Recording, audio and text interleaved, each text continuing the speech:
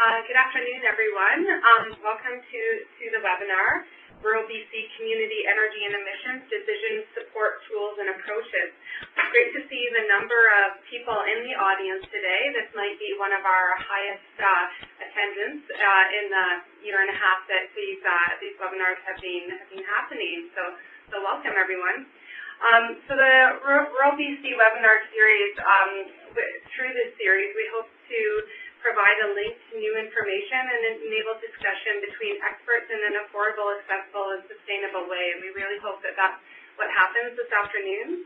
As Darby mentioned, the webinar is being recorded and will be archived on the Rural BC website. And this allows the content and discussion to be a lasting resource for communities and regions. After the presentations today, when the webinar is complete, we'll be seeking your feedback on the session this afternoon, and we'd also like to hear your ideas for future topics as well. So you'll be getting a survey in the next day or so.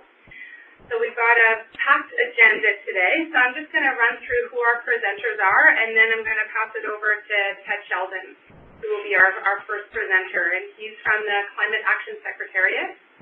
Alan Harris will be our second speaker, and he's the CAO of the District of Sicamous. Dale Littlejohn is from the Community Energy Association.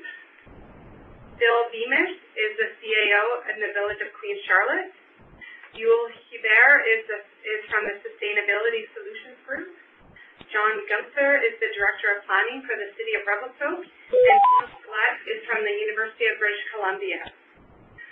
So we'll be starting very shortly after I'm finished with my introductions.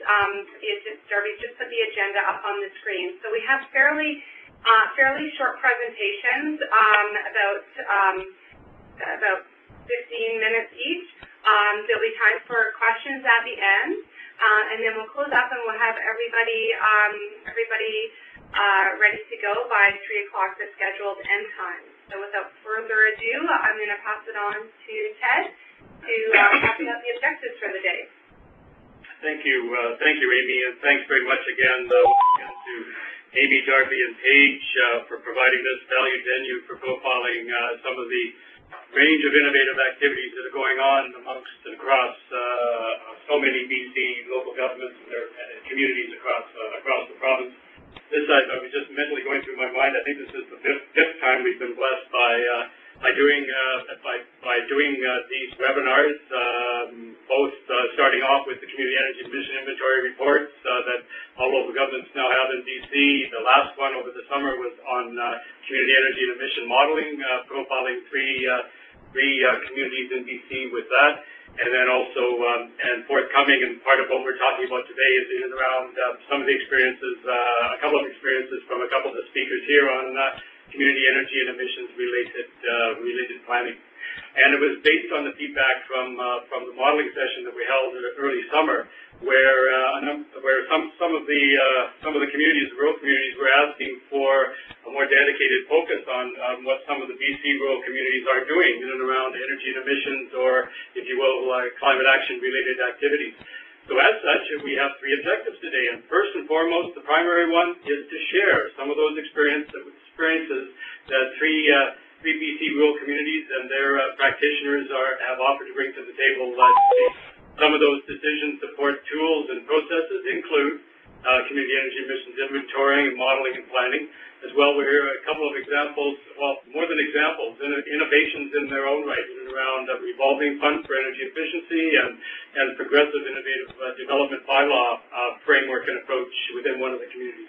Also, with the broad fabric of stakeholder engagement, and here we'll hear speakers touch on engagement with council, with neighboring peers in neighboring communities, with the broad public, and related particularly to the latter is the visualization work that the University of British Columbia is bringing to the table to support at present the City of Revelstoke.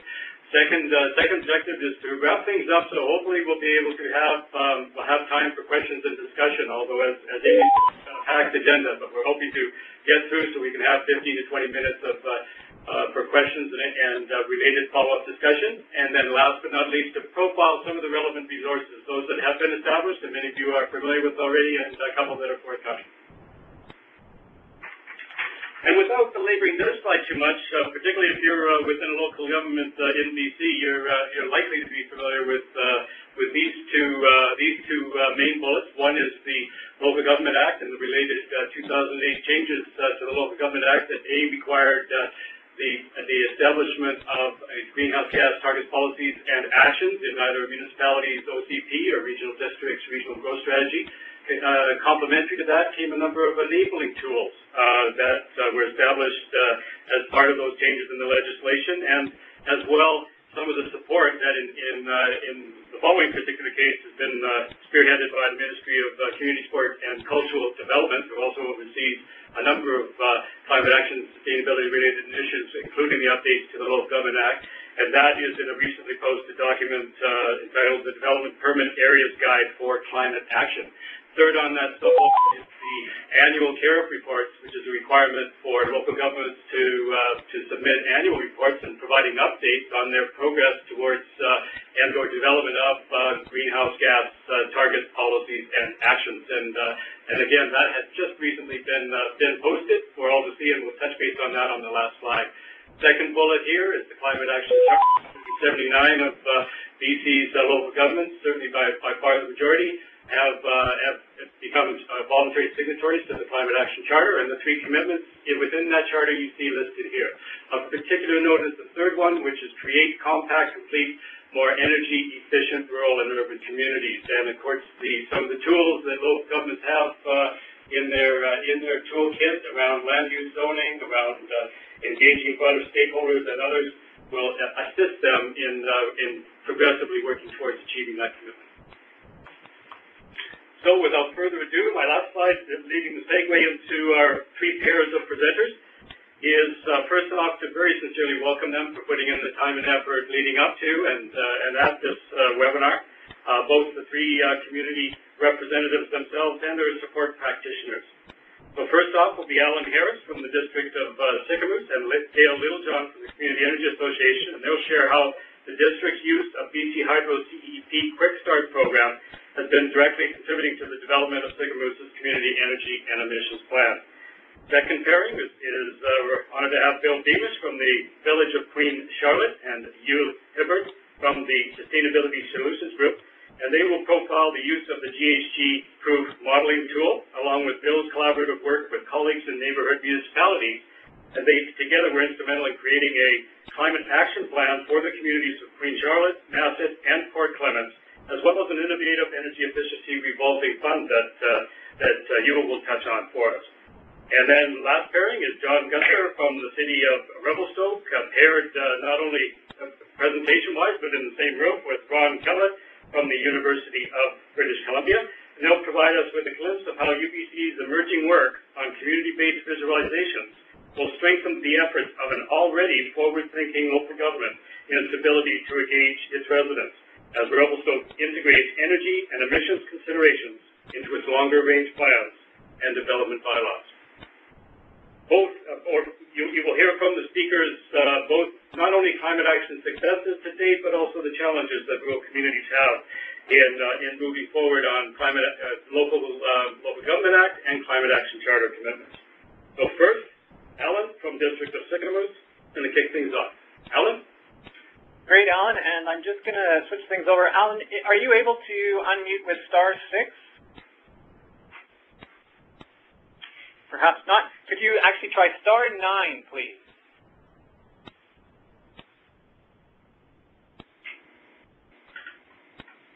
And I know some people do press the #9 instead of, it's actually the *9. We don't seem to be able to hear you yet. We did test this yesterday and were able to make it work for us, but there seemed to be some trouble. So what I'm going to do is actually take the meeting off of lecture mode. So what I'm going to ask is all attendees to please mute their line now. So *6, if you could all press *6, and then hopefully we'll be able to hear Alan here. The conference is no longer in lecture mode. So can you hear me? Yeah, we can hear you now. Go ahead. There we go, as I fade into the picture. All right. My web, the Bottom left-hand corner. up. There we go. Thank you very much. So basically, my name is Alan Harrison, the CAO for the District of Sicamous, and Dale Littlejohn has also helped us out on this. And basically, what Ted asked me to do was to next slide. It's not coming through.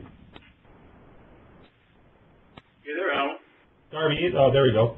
Yeah, so it's those arrows in the bottom left-hand corner should help you advance things. Just above the start button. I can help you move along too if you need. There you go. There we go. Yeah. Okay. So technical as always. Where did it start for Sicamous? Basically, and it looks like the first part. This worked in our test run. It's not working now, but in 2007, the district supported the Climate Action Charter, but did not sign it. The reason was council was concerned and staff were concerned in regards to the amount of resources that we would have to put forward to that and the costs involved. In 2008, with the introduction of the Bill 27, the changes to the Local Government Act, council signed the charter, and that was very unique in the sense that they were able to get a $6 million grant. And that started the journey toward the Community Energy Emissions Plan, or CEEP as it's known. There we go. May of 2009, the district adopted its new official community plan, which included a number of GHG policies, but not specific targets. At the time, the consultant had included them. There was discussions with the community, and we got some responses on that. In June of 2009, staff was introduced to the provincial community energy and emissions inventory calculations being done for all local governments. And the question was, does the district, hire a consultant, or do we use staff to determine the targets? In May 2010, the answer basically was that the district went with using the provincial CEE calculations, even though there's a little bit of flaws for the district of Sicamous in the sense that we don't have natural gas, there's a lot of propane and also wood and oil, so we have to estimate those calculations. And we use as opposed to using the provincial targets, we use the FTM PCP aspirational targets, which was basically 6% by 2017, and we would be reviewing it in 2014 with the OCP review. Now the fun part, coming up with a plan. Now, unlike becoming carbon neutral at the corporate level, reducing the overall community emissions presents a unique challenge. And basically, in Sicamous, that's changing the habits and the views of individuals. Now, the biggest habit is gasoline use and the price of. And then the other one is that there are some naysayers in regards to is there really global warming, similar to the Wild Rose Party of Alberta. So in regards to, in February 2010, staff attended the Young Anderson's planning seminar. Green tools for large-scale development were discussed.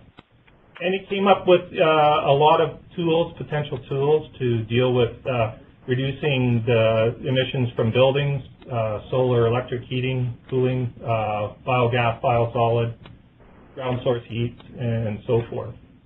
And this was important because Sicamous has been striving to become a resort tourism destination. And so the problem. Sorry, Alan. Just our attendees, if you could please hit *6 to mute your line, and we'd greatly appreciate that. Sorry, Alan. Go ahead. Oh no, that's all right. So the question became, how do we develop without increasing GHG and reducing it at the same time? So basically, what staff did was, or council did, was lead by example. The new district hall has, should be LEED silver, gold. We had waste diversion. We also went with a geothermal system instead of propane. Again, we don't have natural gas. And what we also did was we provided 3 electric outlets for cars for public use. We hope to have them powered by a wind off the top of the roof. We're just checking into that to make sure that we have the 8-kilometer, 5-mile-an-hour speed limit that we need to get. However, the main GHG contributor in Sicamous is not buildings, but on-road transportation. So when you look at where we are in regards to Sicamous overall, you'll see that a lot of it has to do with vehicles. So Sicamous has been, over the years, looking at an active transportation system, improving cycling and walking opportunities, and looking into getting a transit system, rural transit system within Sicamous, and from Sicamous to Salmon Arm or Sicamous to Vernon. Then we preparing to develop for this, to come up with a community emissions plan. Attended a couple of webinars, reviewed a lot of other plans. Staff identified a number of tools and actions that could be included, and how to calculate was my basic concern. Are the tools we're choosing the correct tools? And that led to BC Hydro's SEEP Quick Start. Was at LGMA conference this past year, and I have to say that Chastity, who put it from BC Hydro, she did an awesome job, and basically looked at a usable tool to establish an energy plan. It also gave us the opportunity to see if we were heading in the right direction, and also it was a great tool for getting council on side. In August 2011, we held a workshop. BC Hydro Community, Dale was there, also Ted was there. And currently what we're working on is, I'm in the process of finalizing the SEEP, and out of the process, and I have to thank Dale, we've entered into a memorandum of understanding with 3 other communities are involved in it, with UBC in regards to a potential biomass energy system, which will be hopefully a job creation, include the First Nations, and reduce the fire risk around Sicamous. So right now, I'd like to pass it on to Dale. Well, thank you very much, Alan. And Darby, if I could get you to confirm that you can hear me? Absolutely, I can, and I'd just also like to note, unfortunately, we don't have Dale's video camera, so it looks like you'll be looking at me and hearing Dale, I'm afraid. Go ahead, Dale. Yes, I am with Community Energy Association, Executive Director there, and we're a small NGO, and Ted has promised to arrange a grant for us to get a webcam at some point, right, Ted? We're working on it right now, Dale. Thanks a lot, and Alan, great to see the overview of Sicamous and that. With the last item that you mentioned, I should mention with the biomass, that's the innovative project between UBC, Collaborative for Advanced Landscape Planning, Green Heat Initiative, and CEA, with a number of small communities. The Community Energy Association is the delivery agent for the BC Hydro SEEP Community Energy and Emission Planning Quick Start process. This is delivered for free to municipalities under 20,000 population in hydro territory across BC. And you can sign up online. We have a overview of the registration process. There are some documents that you need to upload to the online registration system. There's some pre-workshop reading, including a guide, an action guide for municipalities on community actions, as well as a webinar. Then we go in for a day and a half with staff and council and produce a draft report. And then it's moving on rapidly to implementation. This program is designed really to come to very specific practical actions quickly. Recognizing that it is being delivered to smaller communities, we have to deliver it in a cost-effective way. And so we bring in a number of tools to help move the process along a little bit quicker. We have a really big spreadsheet that pulls in the community energy and mission inventory data that Ted and his colleagues have put together for each jurisdiction in BC. About 40 or so very specific actions along with descriptions and approaches to quantifying or getting close to quantifying the impacts likely from those. So we come in with a standard process but very unique content. We've done this with a variety of communities and the content is always somewhat different. One of the things that we also include in this is the economic development component. We make some estimates of total energy spend. For Sicamous, it looked like a little bit over $9 million energy spend with a population of just under 3,000. So one of the things that we look at is if some of that energy spend can be managed locally, if that can be recirculated in the community, would that have an economic development benefit to it? And on the next slide, as I mentioned, we've done this in a number of pilot communities who are really basically the guinea pigs for this, and we learned a lot and have evolved the program a bit from that.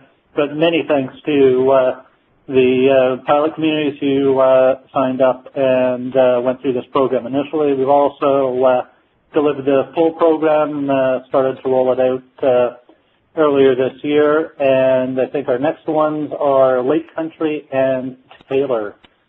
Some of the lessons learned, we recognize that we need to produce a report after the first day before the second day to help the staff move that forward more quickly. We can produce a report fairly quickly based on templates and that.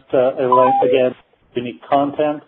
What we find too is particularly in the afternoon of the second day, we go through some detailed math regarding some of the actions, the priority actions, and that's really where some of the epiphanies happen and it becomes real. When you actually start calculating what can we really get out of this, that's where there's surprises about, oh, we thought that would be more or less. And we, on the second day particularly, we work through what do you actually have to do to make these actions happen. We do have an agreement from BC Transit for them to do their best to show up at each one of the quick starts, because in, I think, every one that we've done, transportation has, particularly inter-community transportation as well as BC Transit, have been a topic of discussions. The other thing that we've found and tweaked slightly in the program is we really try to get to actions as soon as possible, so more about the what rather than the why, because when we do that, we see that there's a lot less resistance from those folks who don't like climate change. When you look at the specific actions to do, there's not that much to really argue with. And the bottom line is get started now. It doesn't have to be the perfect plan, but get something out there that you're going to be able to implement that recognizes staff constraints.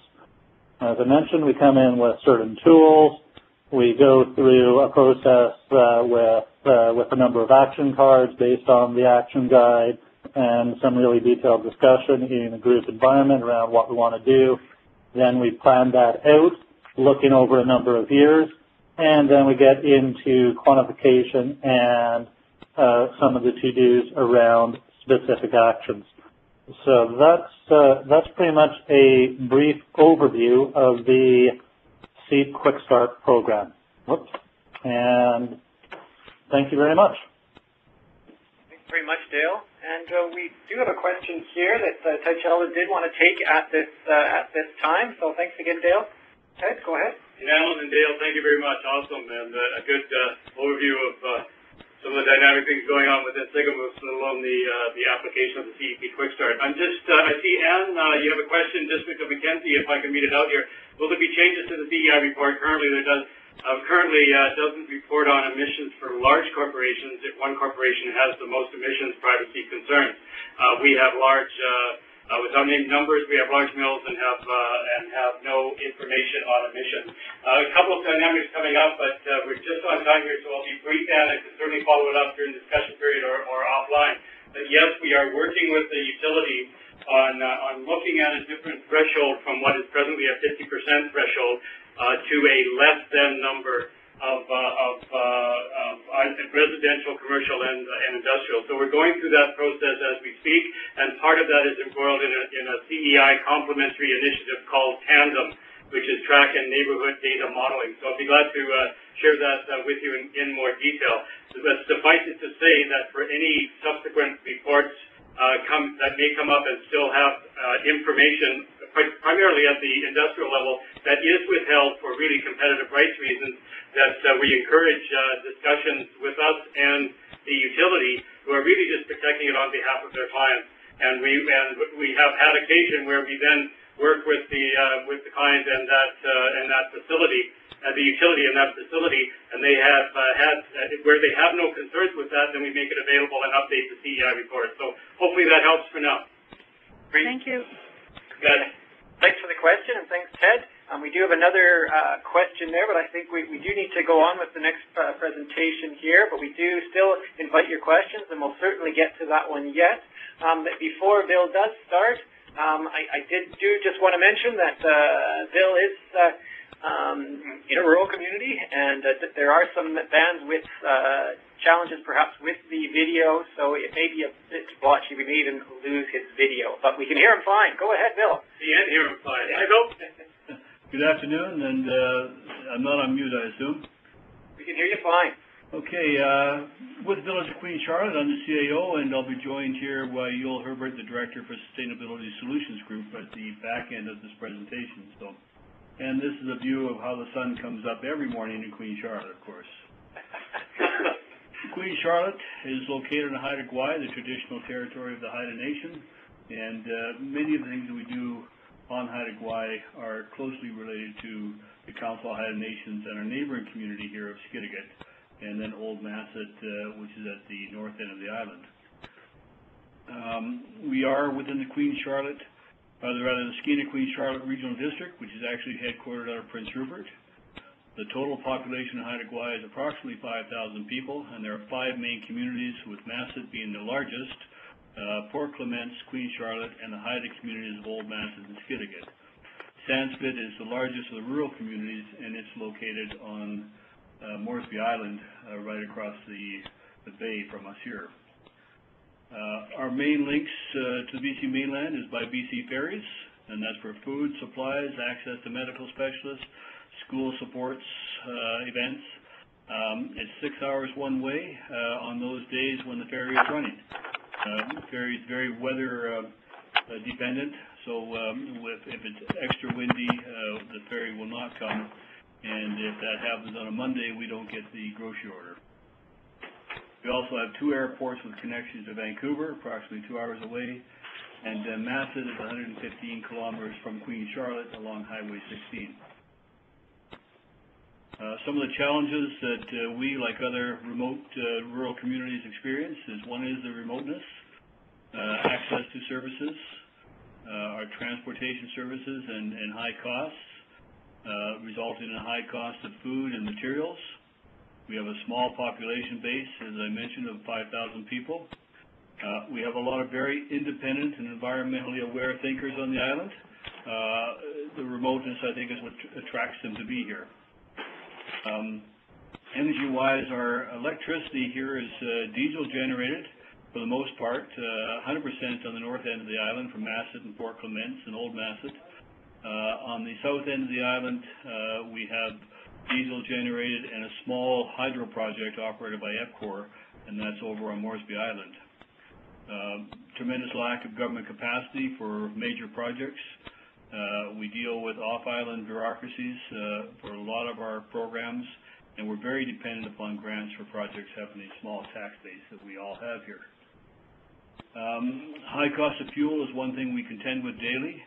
This slide, November 11th, the prices of gas and diesel were $1.66 and $1.57 per liter respectively, and there's no extra taxes included in that. That's just what we deal with on a daily basis. Our Climate Action Plan was completed in 2011 by the Sustainability Solutions Group. That plan is on our website if you're interested in seeing it. The plan was jointly funded by a BC Planning Grant for $10,000, and the balance shared equally by Masset, Port Clements, and Queen Charlotte. What we discovered about late in the fall last year, we got an email actually from the province asking if we're going to submit a claim on a planning grant that we actually didn't realize that we had. So we looked at it, and at our quarterly managers meeting on the island here with the other communities, we raised the issue of whether they wanted to participate with us on a climate action plan. They did very quickly, got their council support. Sustainability Solutions Group already had an associate on Haida Gwaii, which made it very easy for us to connect with them. And they came on board and completed the plan over approximately a 3-month period.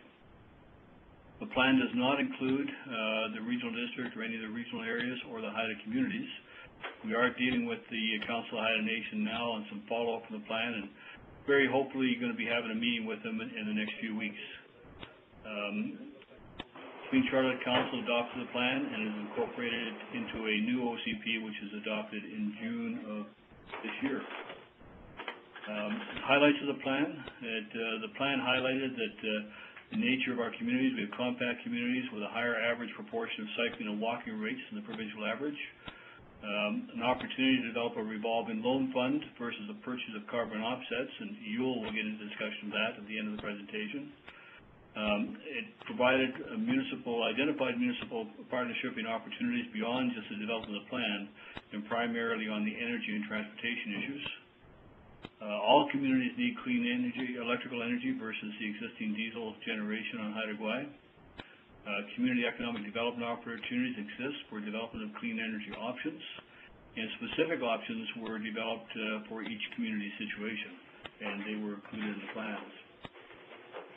For Queen Charlotte, specifically, our 2020 targets that have been adopted into our official community plan now are to reduce our greenhouse gas emissions by 20% over 2007 levels, to reduce solid waste production by 50%, to reduce liquid waste production by 50%, and to produce 26% of our food requirements locally. And the food requirement, of course, is important because everything that we have here is generally imported. Although we're getting better, we have a couple of agricultural operations going on the island, and they are increasing. Some of the actions that we looked at, again, the establishing a revolving energy loan fund, developing an island-wide transportation strategy, develop renewable energy through utility and household scale generation, develop a district energy system. In Queen Charlotte, for example, we have on the books, on the plans, a $50 million new hospital, and there's opportunities perhaps to link that hospital to our commercial sector of town for a district energy system at that level. Developing a composting system and encouraging recycling, and of course supporting low-flow toilets, composting toilets, and other water conservation measures. One of the things that Queen Charlotte doesn't yet have, being a new community, is a lot of bylaws. We don't, for example, have zoning. We don't have building code, building bylaw. So we, at this point in time, don't have a lot of opportunity to go within people's property lines to deal with issues that they have there. They are responsible for us to comply with the BC building codes, which now has a low-flow toilet requirement in it. But we're progressing, and we are actually having adopted an official community plan this year. We are looking as a next step to develop a zoning bylaw. This is an example, one of the tables of the plan just shows you what the impact of the diesel-generated electricity is. The Queen Charlotte BC emissions factor of greenhouse gas emissions of 52 tons. The offset cost for Queen Charlotte at this time is $1,316. Soon to increase as we take over the fire department building early next year.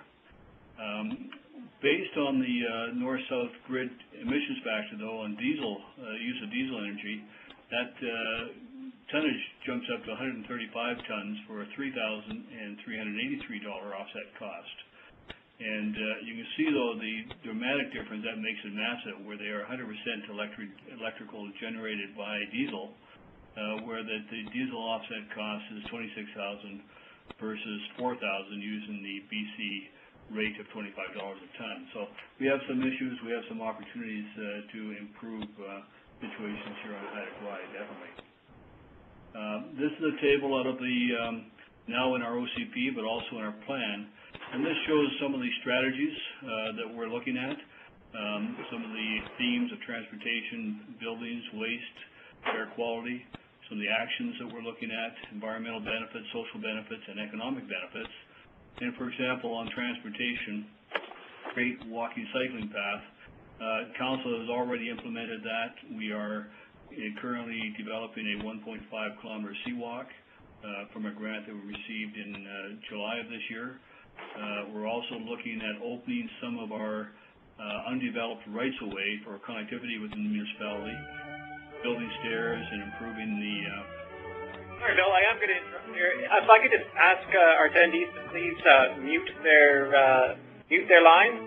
Star 6, please. And I think someone's on hold. I think someone may be on hold. Sorry, Bill, we may have to... You could beat out the music, please. Background music to my presentation. Let me just try one more thing. Try and go on lecture mode, Bill, and then one moment. The conference is in lecture mode. Okay, Bill, hopefully this works for you. Can you hit star 9, please?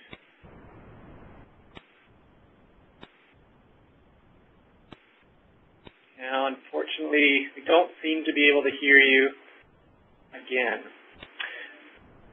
So I'm gonna take off lecture mode. The conference is no longer in lecture mode. And there, Bill. I'm here. Go ahead. Okay. All right. So these are some of the things that we are looking at. As I say, we've incorporated this table into our official community plan, and we will be working through some of these strategies over the course of the next few years.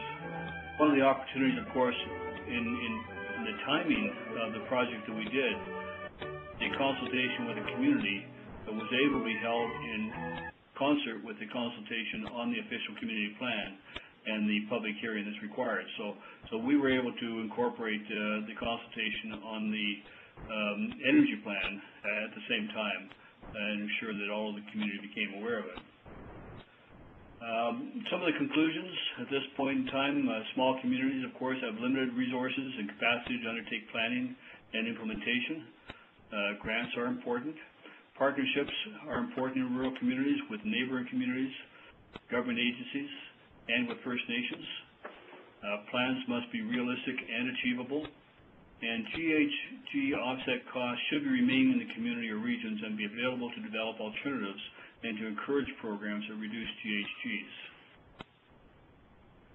We do have alternative energy activity going on the island. This is a set of solar panels that's on a house nearby our office here, and this particular house is trickle charging into batteries, and they do not notice the frequent times that we have brownouts or power outages due to windstorms.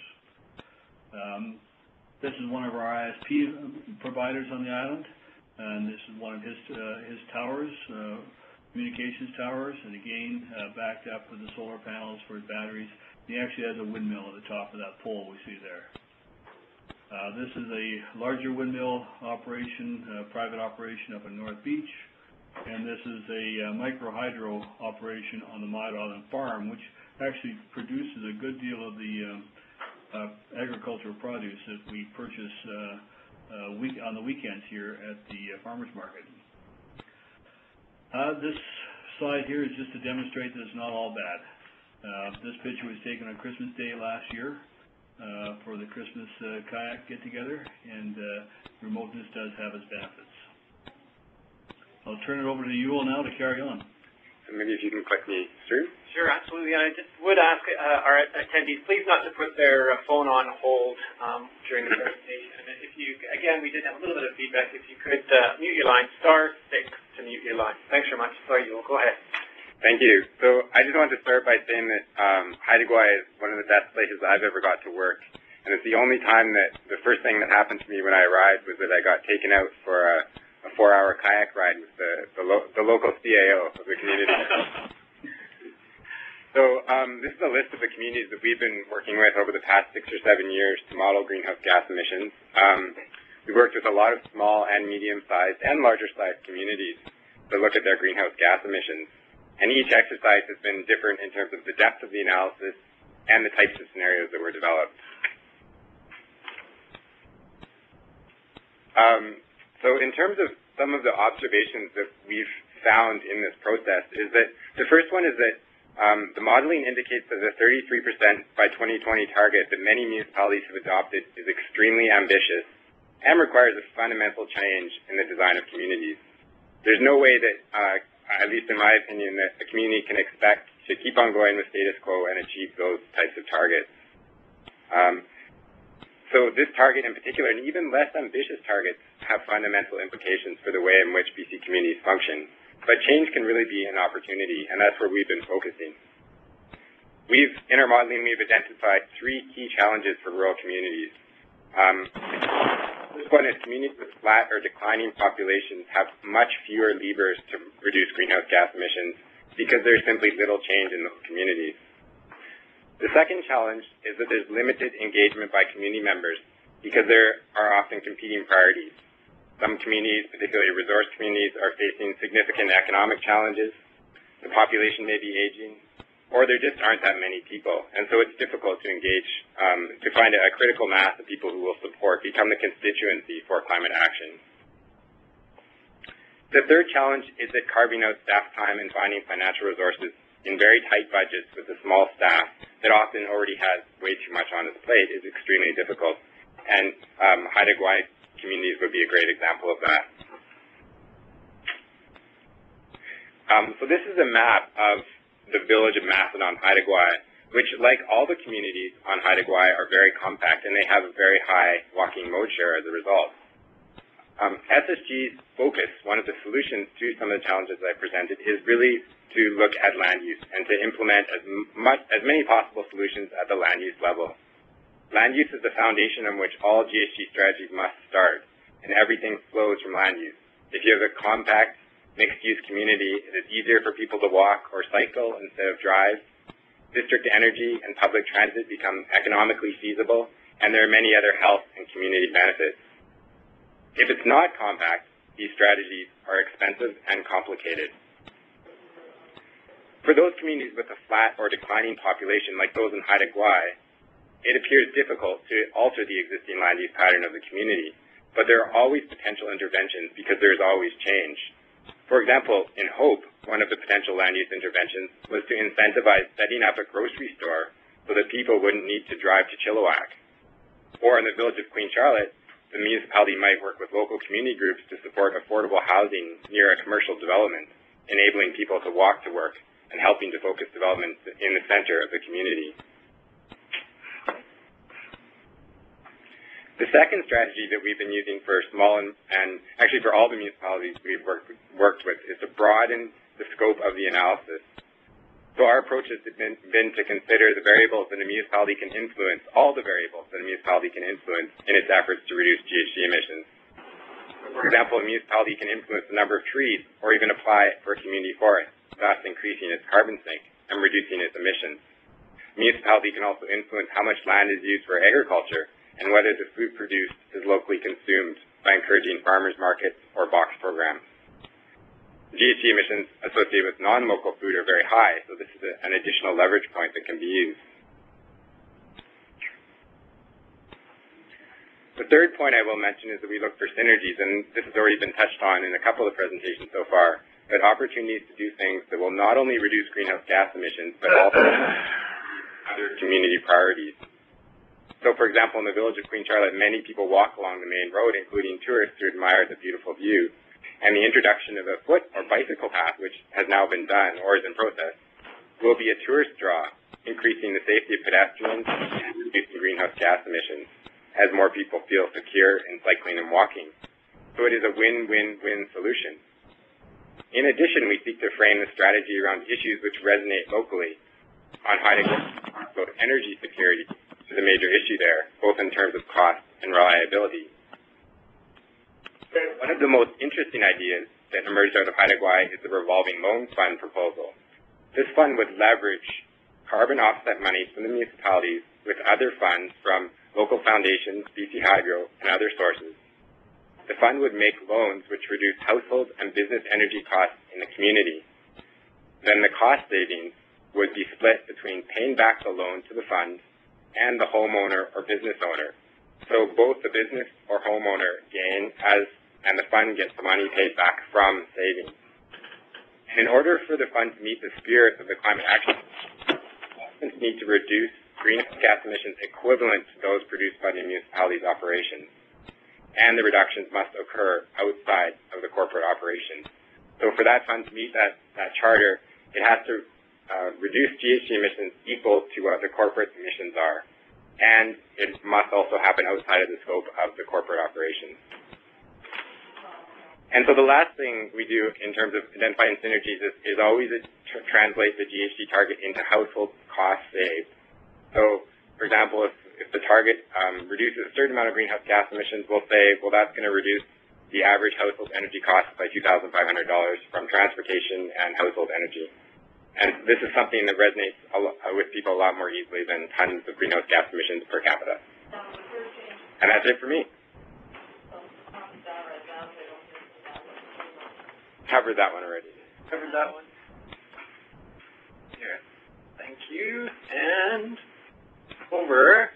And if I can just popping in, coming over to Ron and John, just thank you very much, Bill and Yule, and some of the candid thoughts in and around some of the challenges of rural communities, as well as some of the opportunities. You saw credits in terms of contacts. We'll be revisiting them for the whole list of contacts from our valued speakers here at the end, as well as a couple of other points.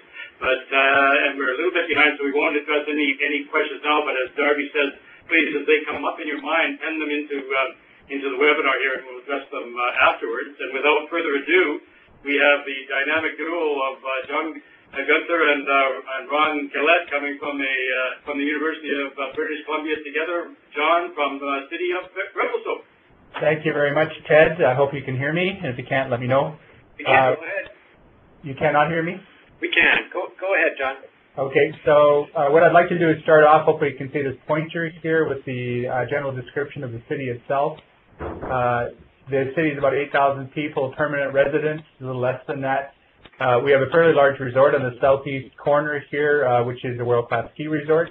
A lot of construction is going on there right now, and the mountain is, of course, open and active, open this weekend, as a matter of fact. We have a fairly significant downtown core, and that core itself is pretty central to the infrastructure. We have adopted an OCP in 2009, and as part of that OCP Objective Council has seen that we should be putting together a fairly robust public participation master plan. One of the objectives within the OCP was the master planning objectives, and that is that we should focus on putting projects together in terms of proactive planning rather than reactive planning. In order to get there, we really thought the decision-making process within the community needs to be embedded within the communities themselves. And to get to that point, we thought the best approach to approach the community was to think in terms of what that fabric looks like, what the forms look like, what the form itself, how it's framed. And so we took on what's called the SMART code. It's an open source code. All of this, by the way, is available through our website. And the idea is that the SMART code template itself starts to frame the form and shape of the building, the fabric, the appearance of the community itself, and how it engages the public realm being the streets and road network and public spaces. This is a T1 zone. As you can see, it's very natural, open. There's a visual that would appear in the bylaw, and this is what we're working on right now. That T1 zone is available for people to take a look at. It's actually one of those things that most rural and urban municipalities would be putting into their zoning, and it helps to frame in terms of protected areas. This is a shot looking at the Columbia River, and this would be an area, of course, that we would want to protect, as opposed to the areas that are in behind here, which is the downtown core. One of the interesting statistics here about good comprehensive planning, and Yul mentioned this earlier, was land use impacts on greenhouse gas. It's estimated that Calgary, which has got a kind of a 75% sprawling city and maybe a 25% compact development or mixed use, will save over $11.2 billion in 60 years if they build compact, a 33% saving on infrastructure. So one of the things we've looked at in terms of impact is what's called fiscal impact analysis, and that is what are the costs of building residential development, the cost of streets and infrastructure, and how does that impact the urban fabric and the cost of energy itself. And in most cases, every time a fiscal impact analysis is done, residential single-family development, especially those that are exclusively zoned, not that we won't have some of those, cost more in infrastructure than they pay in taxes. U.S. EPA study estimates infrastructure 32% to 47% less expensive to build compact. There's another example of what it means to build in more mixed-use components. Doubling residential density while have increasing nearby employment, transit, and mixed use can decrease vehicle miles traveled by 25%. It was mentioned earlier by Alan that transportation is a big component of that, but I would bet that most of that transportation efficiency really comes from well thought out land use. In order to look at land use, one of the key parts of this is what's called Euclidean zoning, which is on the left, this area here. This mall area, which is outlined by this infrastructure here, is separated by a barrier, and there's the residential development. In order to go from here to here, it requires a 10-minute drive when you could probably walk for 5 minutes, just 3 or 4 minutes. As opposed to the one on the right, which is more of the forms-based look, some of this is back to the future. It's not talking about doing something significantly different than what we've done in the past. We thought about communities much more integrated before the automobile came along. The part of this change is taking a look at this. This is a pretty sterile, we believe, hopefully nobody recognizes where this is, a sterile look of a city, a streetscape, no planting, very poor kind of auto-oriented development, what we'd call strip mall type of look. And as change occurs, there's the ability to start thinking in terms of more street character of the building and how it engages the street, and then filling that in with landscaping material and softening the impacts of the asphalt presence and making it much more walkable, much more open. Most people would say this gives the city identity. This is where people want to be. This is the space that people want to occupy, as opposed to the first slide. So in order to do this, what we've done is taken a formal approach and an informal one. The first one was to take a look. We did a community energy and emissions plan as well, one of the larger ones, even though we're a small city, and the hydro. The objective was to get our targets, fairly realistic ones, lined up with where our biggest impacts were, transportation and land use. There is another one with industry. Obviously, that impacts a lot of cities as well, which is an important component. So in order to do that, we've drafted the SEEP, and we have district energy as well. District energy plan deals with biomass, and the city has a biomass system. That's important for us as well because that has impact on climate change. The OCP talks about forms-based bylaw, and that is putting together an integrated bylaw of all development codes. So we're hoping to integrate subdivision and everything together, so we deal with the public realm and the private realm together. Part of that process is the decision-making model that we've talked about. Here's the plans working together, both from a community planning perspective and energy planning. We have a website, and this, I'm sure Ted will provide the linkages for that, revelstokeudb.com, which is our planning website, which gives you some linkages on that. Here's our district energy system, which feeds a number of buildings in town. The pipes there are all hot water. The biomass system is through heat exchangers that are down by the mill, and it's owned by the city. The city, and this is interesting, some of the questions we ask as far as public engagement is concerned, and the involvement of the city and public in those decision-making models. We didn't intend anybody to read this slide necessarily, but just to see what the model looks like. Our public participation process, council really wants to engage the community at the grassroots level. It's very important that engagement be active and be responsive to the needs of the community itself, and deliver projects and changes that people really understand and can buy into. So we saw this, the left side as being the informal process. The central one is the formal process. That's rezonings, OCP amendments, development review, and then the educational portion, which we hope to integrate working with UBC in the community itself. This is still my slide. We're still going on. Oh, you're done.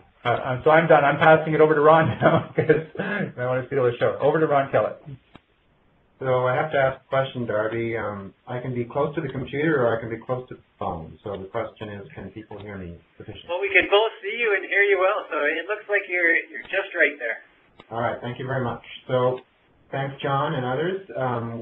What I would like to do is just recalibrate our conversation just a little bit. We're a research group in a School of Architecture and Landscape Architecture, and the work that we do tries to integrate consideration of environmental issues, energy and emissions chief among them, into the planning processes.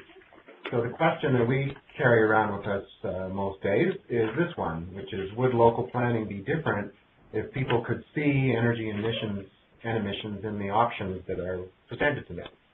And if that was the case, would their engagement in that seeing help them understand what the implications of those options might be, and would that understanding encourage them to accept planning options that were more favorable to energy and emissions than perhaps other ones?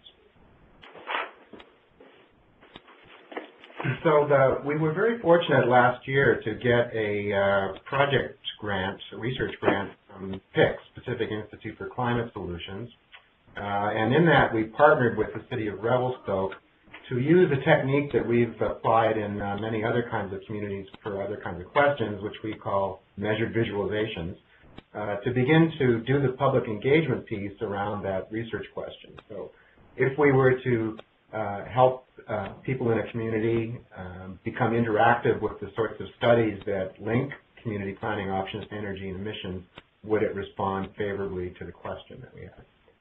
So perhaps to kind of be mindful of the fact we just started this, the project was approved in around May. We started in the summer and will run for another year and a few months. So we're kind of in that point where we generally know what we're doing, but we haven't done most of it yet. But I'll let you know what we're up to. So to kind of get at that measured visualization question, this is just an example of how we think. We try to find ways to connect the words of a planning document to the pictures of what the community might look like, to the numbers, which might be more revealing of the way it might perform. And so what we've been doing over the years is building up quite a robust set of land use cases that are measured and illustrated exactly the same way. And so what we're doing with Revelstoke right now, literally, is that we've gone through the form-based code that John just described, and we've begun to link some of those diagrams on the left with actual building types. So we've begun to kind of identify buildings that meet these code requirements. And then in parallel, what we're doing is doing some energy modeling on them to get an understanding of what some of the combinations of construction standards and design standards and energy options, what kind of outcome they might have in terms of energy intensity or emissions intensity. In parallel with that, we've been building a fairly big digital model of Revelstoke, of which I'm showing you just a couple of snapshots here. And so the idea here is that we're going to identify some neighborhood-scaled study areas in the community, and we're going to put that those cases, those building blocks, if you will, into different kinds of combinations to demonstrate kind of A, what they look like, and B, how they might perform. And so to kind of back up on the energy and emissions piece of this, so the idea here is we're using the 2007 inventory, and we know pretty well how much energy is going into the community, which is that described on the left. And what we don't know quite as well is how that energy is spent, how much of it goes into household scale choices, how much of it goes into neighborhood scale choices, and how much of it kind of scales up to a whole community choices. So our aspirations here are to take that community-wide snapshot and actually start to tie it to those different scales. And the one that will be the biggest challenge for us is the middle one, which we think a lot of the land use planning needs to play out at a neighborhood scale, and connecting the kind of energy consequences of planning decisions to vehicle miles traveled and building energy intensity is an area that we anticipate spending a lot of our energy and effort on. And so the way we're going to go about this is very soon, in a few months, May 2012, we're going to do a workshop with the community in which we have them engage without any sense of measurement of the energy implications, what some of these options for two study areas in the community are. So we're going to do these visualization exercises, and out of that will come, here's some ways that the community might grow in the future relative to the community plan and the form-based code. After that's done, we're going to measure the energy and emissions consequences of them and get some kind of an overview of if people grew the community in ways that they would like to, what would the outcome be relative to emissions goals and to energy consequences. And then we're going to ask them to revisit the futures that they had described and see if anything about what they learned about the energy and emissions consequences affected the way they thought about this.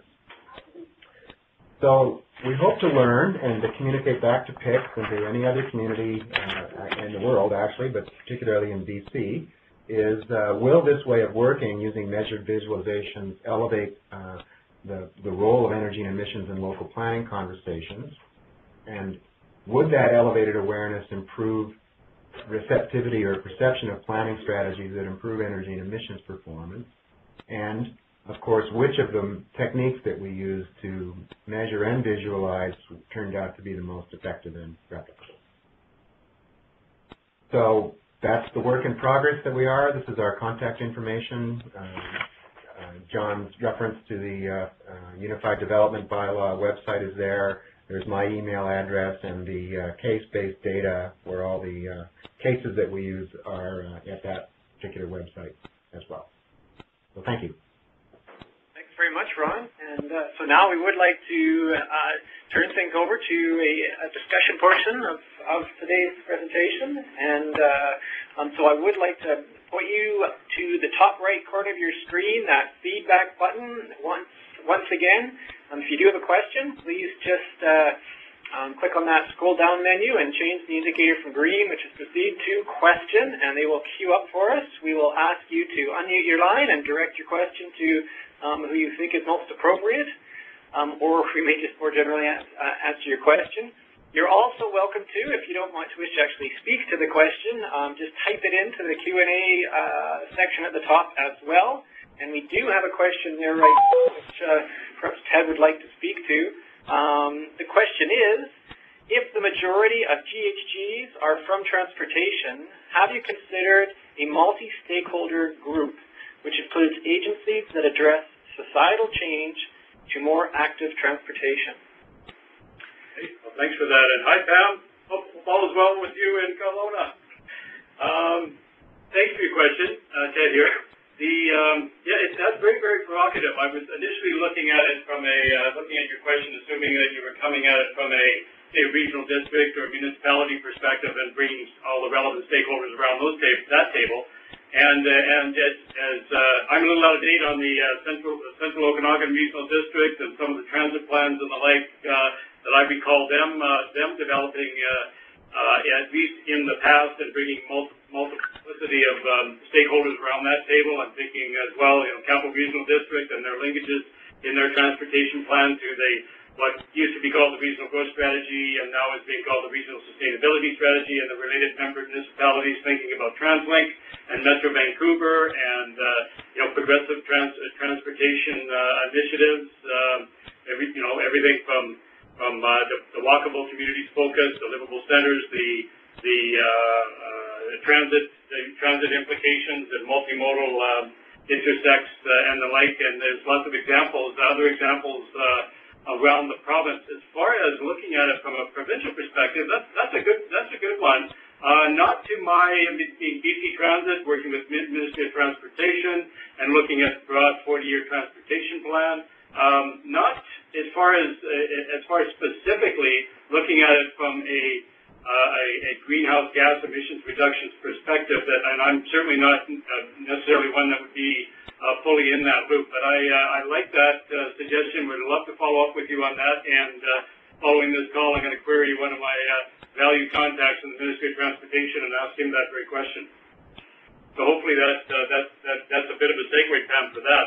I was also going to just step back if I can, and I was just ruminating here in the past, thinking with our valued rural communities around the province. If while you think of a question or two in either the first question, which is any questions from our attendees on any one of those bulleted issues that our speakers have touched on, and or point number two, similarly, any examples you'd like to bring to the fore from your own community, and or three, for everybody, including our speakers, give some thought to maybe expanding on or touching on anything you may have referenced, speakers, regarding facilitating economic development, because we know there's so much between climate action and prudent, sustainable development.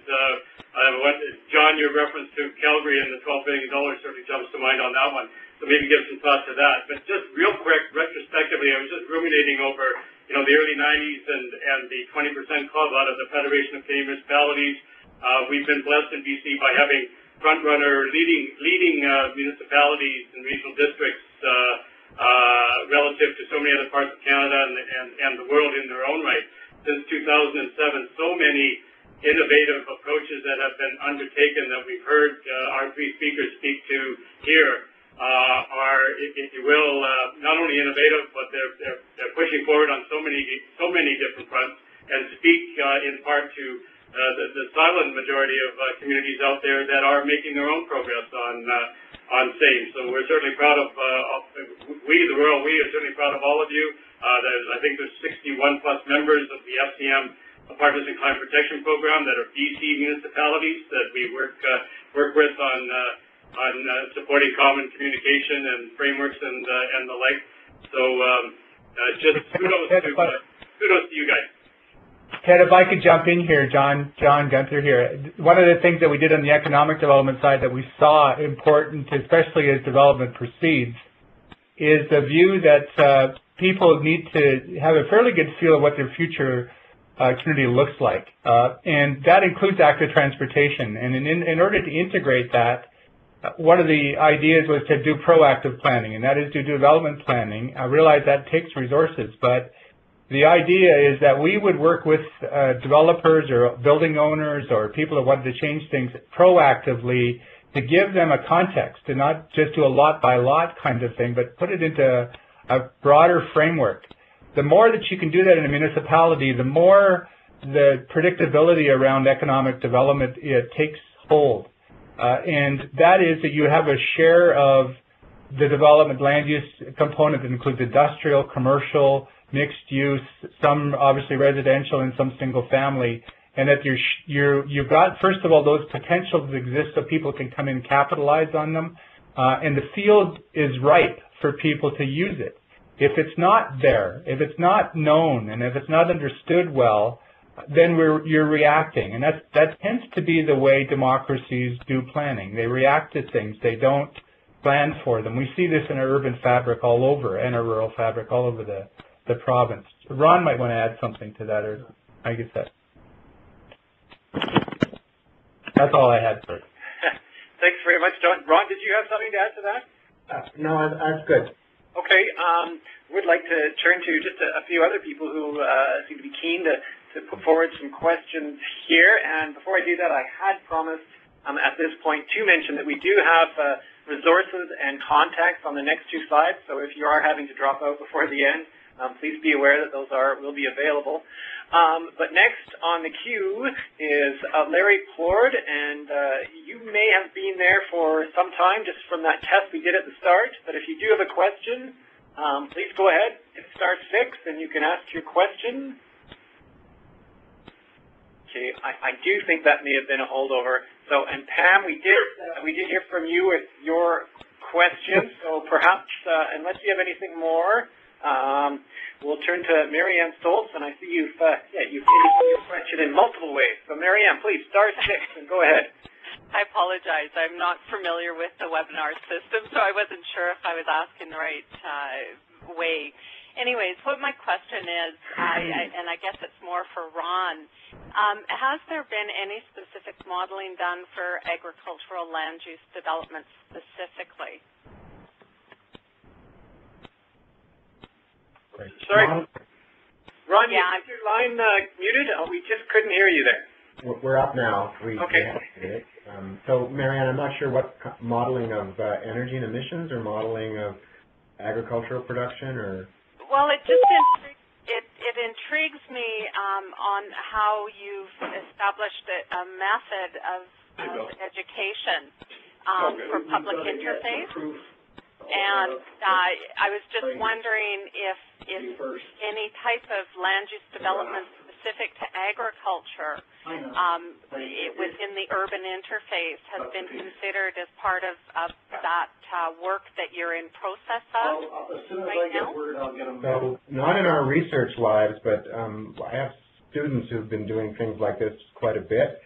And so in that regard, there are some kind of emerging studies, but none of them have been taken out into the field quite yet. Actually, there was a grad student who worked with me about a year ago who kind of looked at that exact question, is the flow of energy through agricultural landscapes. So if you'd like to follow up and talk to me about it later, I'd be happy to do that. That would be wonderful. I'll definitely be in contact with you then, Ron. Thank you. You're welcome.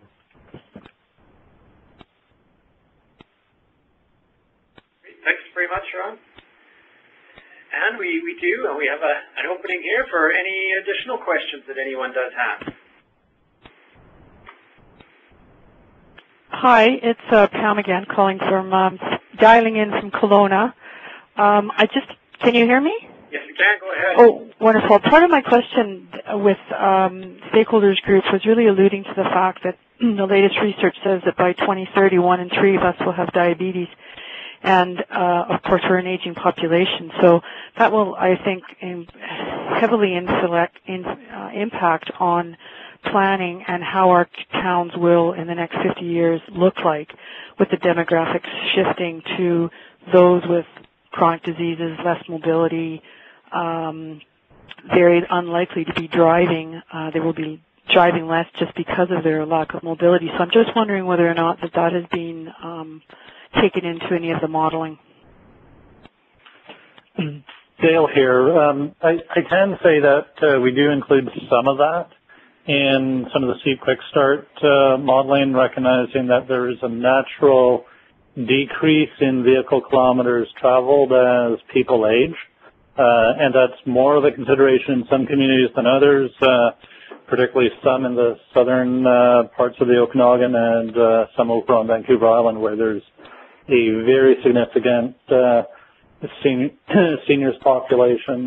We also are encouraging the local governments to connect with the health authorities on a variety of issues, not just the promotion of active transportation and the health outcomes associated with that, but also on leveraging where it's provided the transportation services that the health authorities sometimes provide. It's kind of the undocumented or stealth intercommunity transportation that's already exists out there. And go ahead, Joel.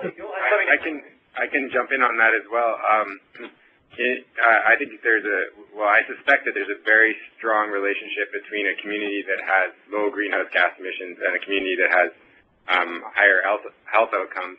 And I think it's a big question that needs to be looked at a lot. And at least we're hoping to look at that question and build some sort of model that will evaluate the greenhouse gas emissions associated with land use as well as the health outcomes associated with land use. Sorry, Ron, go ahead. I was just going to suggest if people don't know the work of Larry Frank at UBC, the Center for Active Transport, he's done a fair bit of more GHG modeling relative to health outcomes, and that's the nature of his work, is to connect the dots on those two things. So Larry Frank, Center for Active Transportation. Yeah, and Larry does have actually a lot of information, but it's usually a higher urban density than a lot of our communities outside of the Lower Mainland have. Agreed.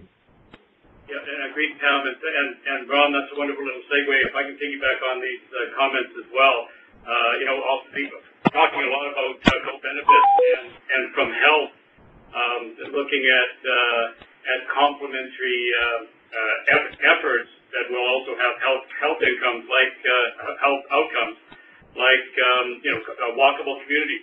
For example, we have a lot of the work that Ron mentioned that Dr. Larry Frank undertakes, notwithstanding the larger communities that he has typically been looking at. But complete, compact, energy-efficient communities, just to use our nomenclature from the Climate Action Charter, you're focusing towards more compact, complete communities, so they're more walkable, pedestrian-friendly communities. There's the social element of social interaction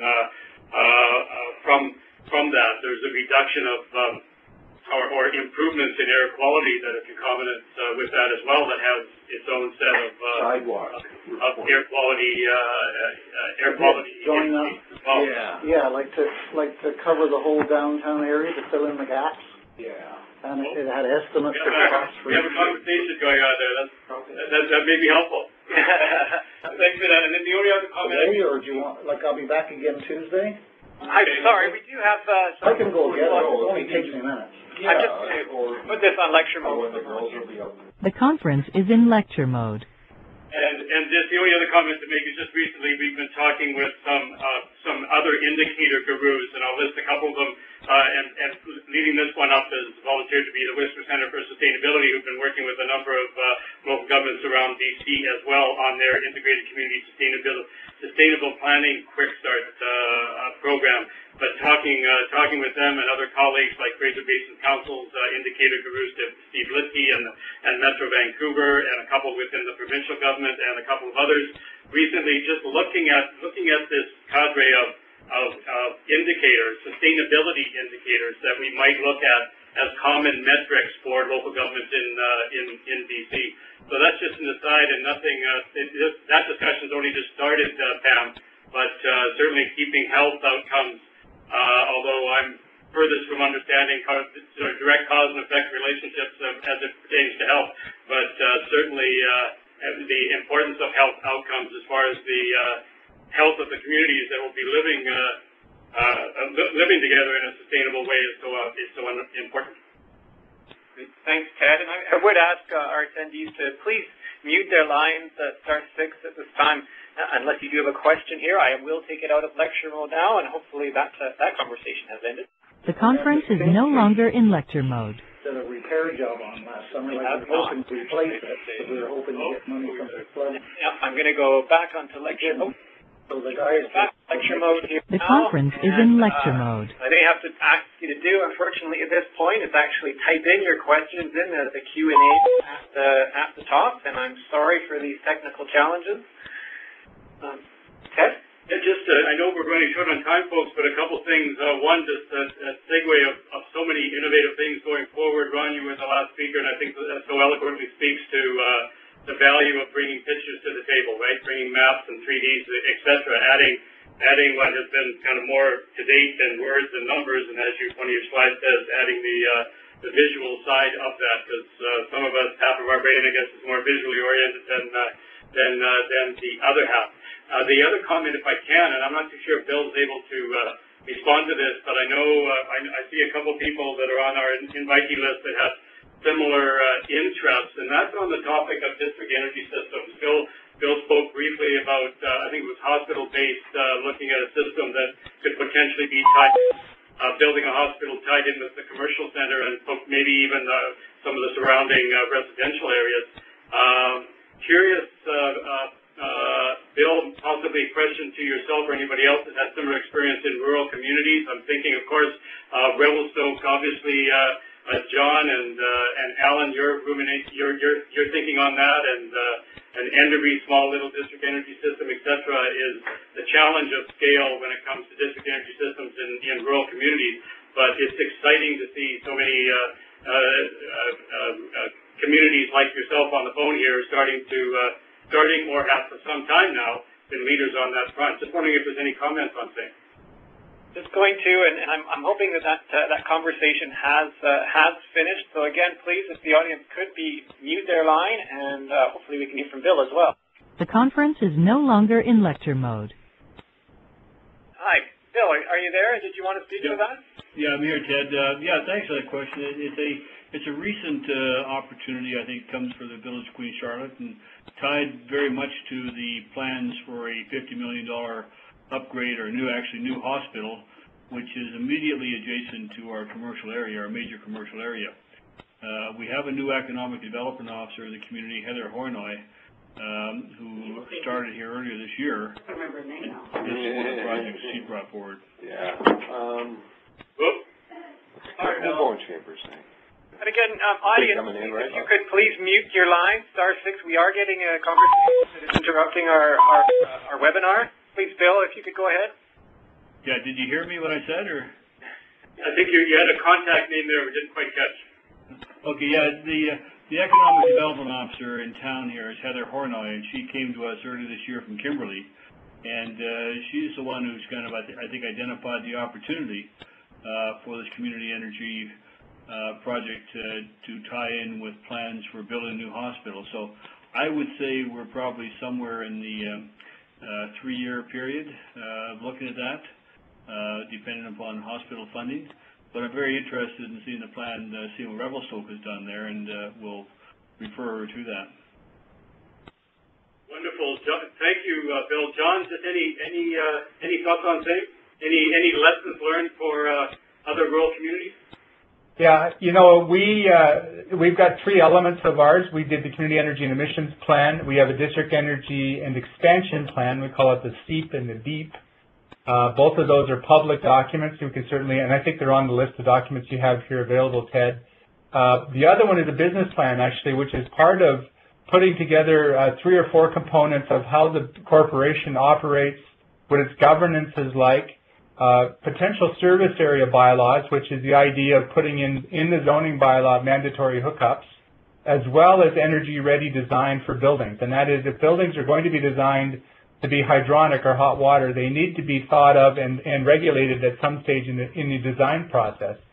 Those are really fundamentals, we believe, for a valid and really strong and robust community energy system. We're at capacity right now. We just hooked up, we should have people come and tour Revelstoke soon too. We just hooked up our new high school, which is LEED Gold, and it was hooked up before, but the new one's hooked up, and the new elementary school will be hooked up next summer. So we're looking for capacity expansion.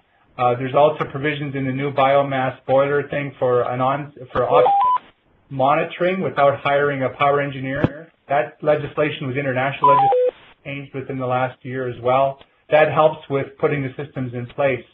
We have a really good volunteer resource there with David Johnson and Jeff Battersby. Jeff's the former mayor. So if any community wants a good contact, we have lots of those there, and a fairly good track record of how to respond to these types of needs within the community, especially as demand ramps up or as you want to start building demand. Hopefully that helps. Great. Thanks very much, John. And I think we are getting very close to the end of the time. It's just a minute left, but there was one last question here. I'll read out. I'm sorry we won't have much time for it, but and this question that comes from Kelly Gresner. All of our work is in rural communities on Vancouver Island. For regional district clients, we are writing GHG reduction targets, policies, and actions into OCPs. How will these regional districts manage to monitor success or lack thereof toward the targets? Great. Thanks very much, Kelly. We may have to follow this up online. That's an information-laden question, and I'll just touch on it right now, but I'd love to follow up with you afterwards.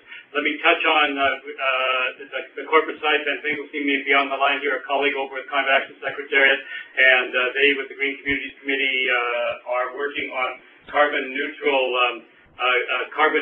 framework to guide local governments, as well as specifically a SMART tool to work with interested local governments on developing a framework to then subsequently monitor it going forward. So as far as local government operations are concerned, that is kind of the tool and/or there are other tools out there, but that's kind of the key tool that is provided thanks to earlier work with ministries in the province and public sector organizations. As far as the GHG reduction targets, policies, and actions more broadly on a community-wide basis, that's where we can speak at length, of course, Kelly offline, and regarding the BC's community energy and emission inventories for all local governments in BC, first in North America, as a base to provide as a baseline measure, which is 2007. 2010 will be coming up early next year, and then 2012 and every 2 years hence. There are supporting indicators that we're developing and furthering going forward on that. So the CEI will be making this transition from being a baseline measure to an ongoing monitoring reporting measure, hopefully at the crux of other supplementary information and related data that can complement that for each and every municipality and or regional district in the province. If I'm not mistaken, it's an upcoming webinar as well, the CEI, is it not, in February? Is that the date? Yeah, it could be coming up, and yeah. Okay, great, thanks very much. So now I'd like to close out for the day. So thank you very much. Thank you all to our presenters and attendees. As promised, we did have some contacts, and would you like to run through these? I'd just like to say sincerely, bless you all speakers. We look at the time, and you did an awesome job for providing so much information in a relatively short period of time. So thank you so much for that. And as such, the community presenters that were on the line, you see this slide with Ellen, Bill, and John is coordinated there, and of course it's going to be recorded and posted on this site going forward. So thank you again for that. They're complimentary practitioners. Next slide is the three from Dale, Yule, and Ron. And again, thank you for supporting those communities with the progressive, innovative work that you're doing. And my contact on the bottom there. And the last slide, very briefly, again, it'll be sites that some sites that are established and you may visit on a regular basis. But if you don't already, encourage you to go to the Green Communities website, hosted by the Ministry of Community Sport and Cultural Development, and just posted last week are the 2010 tariff reports.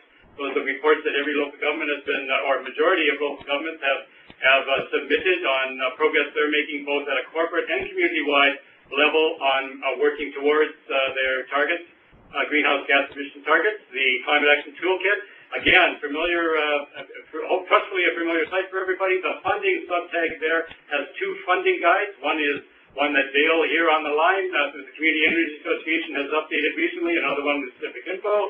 The third and fourth bullet points with BC Hydro Quick Start website that Dale referred to, Sustainability Solutions Group's GHG Proof website that Yule has spoken to and is on their site as per the address below, and the action guides and other material similar to Dale has put down. And I will mention that there are other practitioners out there. A couple may be on the phone right now, but the modeling state of the art, if you will, continues to be pushed by these kind of pioneers in this area, and we're holding a modeling practitioners workshop with Ron on the phone here at UBC next week.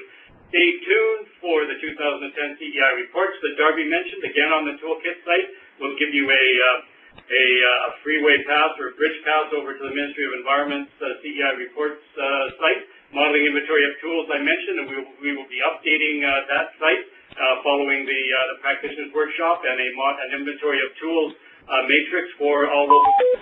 And the last point to make is the Green Municipal Funds. You may know, but starting December the 1st, next week, they will be opening applications for a range of plans, feasibility studies, field tests, capital projects, going into, I believe it's 2012-2013 years. Posted on that, and go to that website as you. Thank you again, everybody. Thanks very much. Just the very last thing, I would just like to point you back to the handout section. As John mentioned, and as was mentioned off the top, there are some documents for you there. We will be putting out a survey a couple of days after the webinar, and I just strongly encourage you to please fill that in. Your feedback helps us tremendously, and it will certainly help future webinars. And that is it. I will be sending out an email to all of the registrants, you attendees, once the recording is up on the website, and I would certainly ask you to forward that out further to any people that you feel would be interested in that. So finally, thank you all very much. Thanks to the attendees. Thanks to our presenters. Thanks, Darby. Thanks, Paige. Bye. Thanks, Darby. Thanks a lot.